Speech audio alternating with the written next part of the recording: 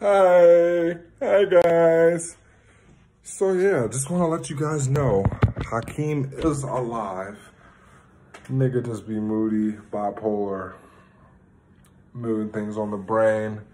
A lot of different changes in life. A lot of different things happen to where, you know, when you're depressed and have a lot of anxiety, you are forgetful, you sometimes fuck your priorities up. So basically saying why the fuck, how, why I fucking forgot about this channel.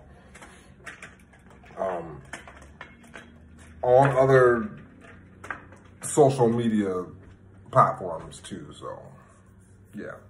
So mostly, so like years ago, yeah, I was trying to be a YouTuber and shit, like actually like make money from this shit. But that was years ago. Now, I'm back on my rapper entertainment shit. So, I got an OnlyFans. I got exclusive music, shit like that on the OnlyFans.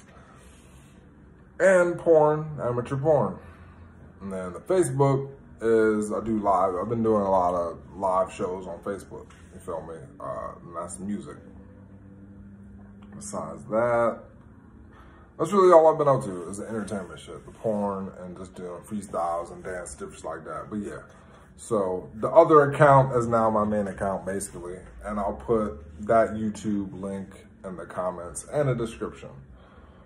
I think that's pretty much it. I mean, I might upload shit on this channel randomly here and there, but for the most part, I'm gonna be on the other channel. My subscribers just, I guess, got more subscribers on the channel, so it just makes more sense to use that channel. So yeah, YouTube, I just be doing like, I'll post my freestyles and different shit on there, but I'm gonna start doing different live streams, different shows and shit like that. It's gonna be on OnlyFans, because, you know, I'm really gonna go the fuck in, you dig? And I need my motherfucking cash for that shit, you dig? OnlyFans, Hakim Goes Hard.